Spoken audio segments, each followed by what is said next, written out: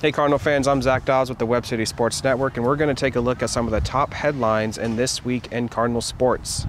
Starting off, Webb City Lady Cardinals volleyball brought home some new hardware. The Lady Cardinals defeated Marshfield last weekend 3-1 to win the district championship. The victory earned the team their fourth straight district title. The team is back at home tomorrow in the first round of the state tournament.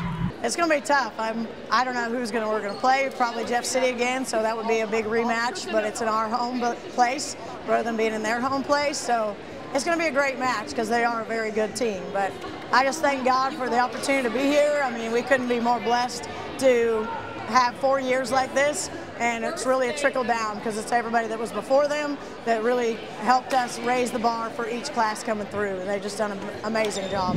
They play Jefferson City tomorrow at 1 p.m. Tickets are digital only and are $10. Make sure you show up and be loud. 4 Lady Cardinals softball players earned COC West honors. Catcher Liz Rooms earned first team all-conference honors, as well as shortstop Abby Sargent. Third baseman Alex Macherino and outfielder Addie Brown each earned second team all-conference recognition. The cross-country teams travel to Bolivar tomorrow for the district meet. The girls begin their meet at 10:30 and the boys run at 11:30.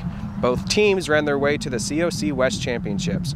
Looking ahead, they will travel to Columbia on November 8th for the state meet.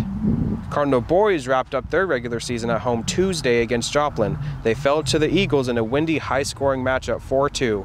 They play West Plains tomorrow in the Class 3 District 6 tournament. The game will be played at Springfield Catholic with a 4 o'clock start.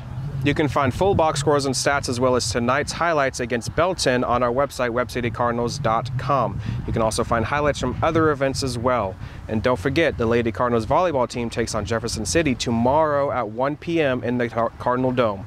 Tickets are $10 digital only, so make sure to be loud. That's a look at our top headlines in This Week in Cardinal Sports.